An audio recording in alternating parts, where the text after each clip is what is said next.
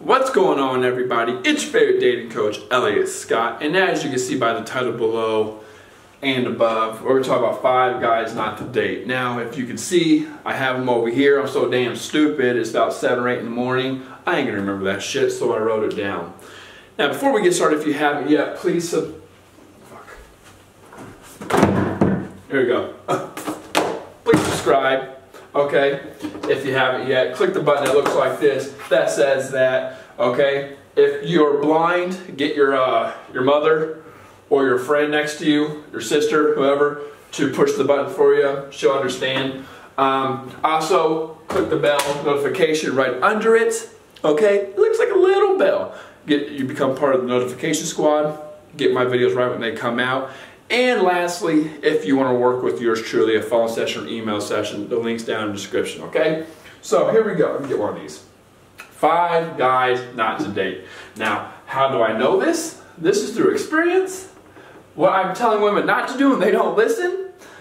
What women come to me to. Knowing these kind of guys, being everyone, well, I'm not number 4, but you'll see. But I'm only a couple of those. It don't matter. Anyway, I was going to say from experience, but maybe not so much experience, okay? These are the guys you don't date. A lot of it's obvious. You will agree with me on it, probably because you experienced it too, okay? So number 1 is the guy who just got out of a relationship, right? Just got out. Let's put that. That sounds like a prison sentence. Sometimes it is, right? Okay, the guy who just got out. Now, what is you know, the right length of time for this kind of guy, right? Like, when can you re-pursue? Now, he's going to pursue right away. That's just what they do. But when is he emotionally ready for a relationship? If it's a divorce, this is going to take a long time. Don't even worry about it. A couple years. Depending on the length of the relationship, it's probably going to be longer.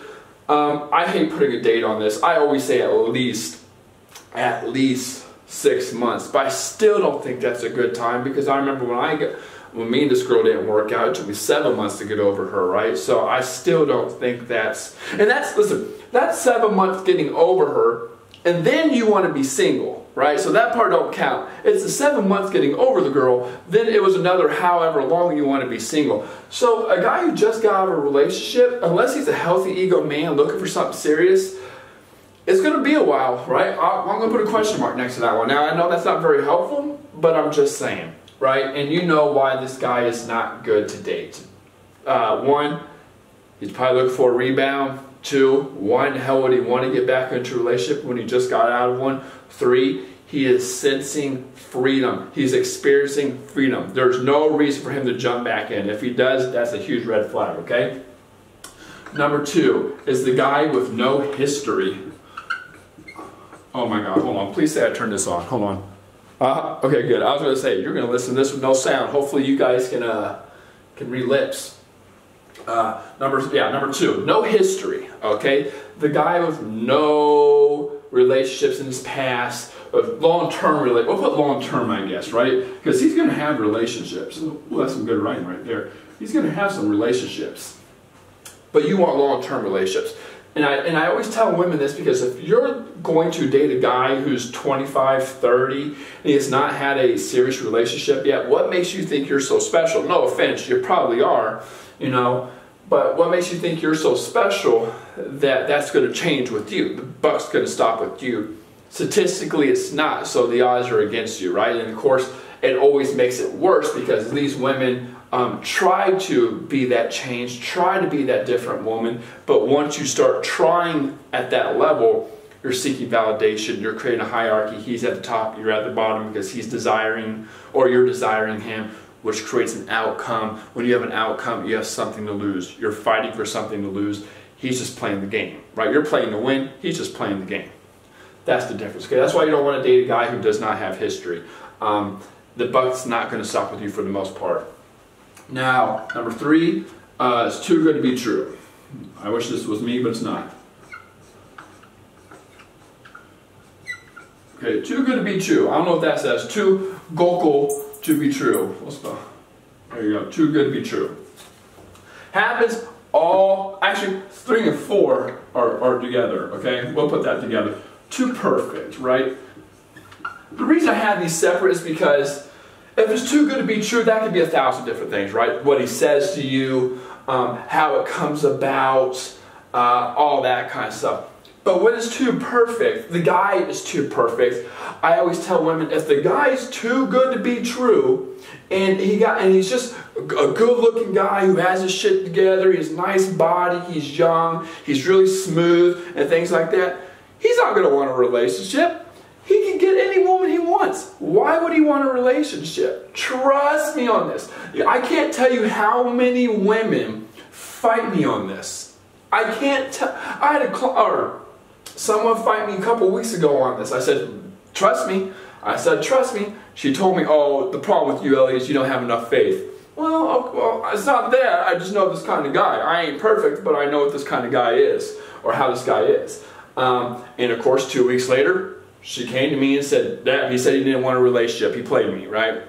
He led me on. He wanted to see what else was out there. I'm like, no shit. He's fucking Edward Cullen, right? You like that reference? If you read Twilight, at least. He's Edward Cullen. He can pull. I think they say this in the movie. Yeah, they say it in the movie too. Whatever. I don't read Twilight. Yes, I do. I did.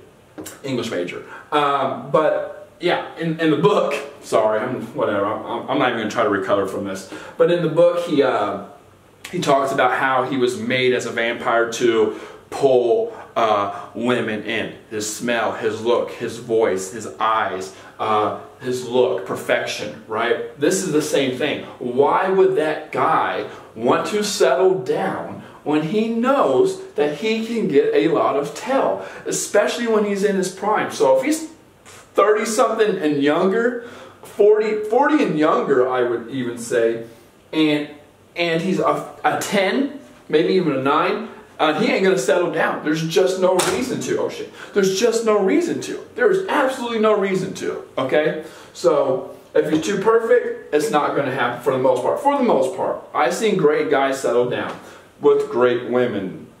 You know, at the same time, if it's too good to be true, you know, what he's saying, how it's unfolding, this, that, you know, whatever, that's a warning sign too, okay? And of course, number 5 is too fast. Goes back up to here in a way, I guess. The guy who's talking about, or sorry, the guy who's telling you what you want to hear, the guy who's moving along at the fast pace and you're going along with it, the guy who's you know, it's unfolding into a relationship real fast, it's going to crash and burn, okay? It's this thing, right? Ooh, yeah, oh, I love you so much, you're so great, oh, you're so sexy, oh, shit, you know, car crash, right? That's what usually happens. I don't know why it's wavy like that. You guys are drunk in love. But, that's usually how it unfolds, ladies, okay? So, if he just got out, ain't going to work. If he has no history, you're not going to be the one to change the habit, okay? Not trial, but the outcome. If it's too good to be true, it's too good to be true. If he's too perfect, there's no reason for him to commit. He can get anyone. He's Edward Cullen, okay? And if it moves too fast, it's going to crash and burn, okay? So that being said, ladies, I love you. Take care. 5 guys to avoid. If you want to know the 1 guy 2 dates, I'm going to tell you this real fast. This is real simple. This is probably the easiest thing I can ever tell you. If you want to know the 1 guy 2 dates, it's suckers. It's me, right? That being said, I love you. Take care and peace.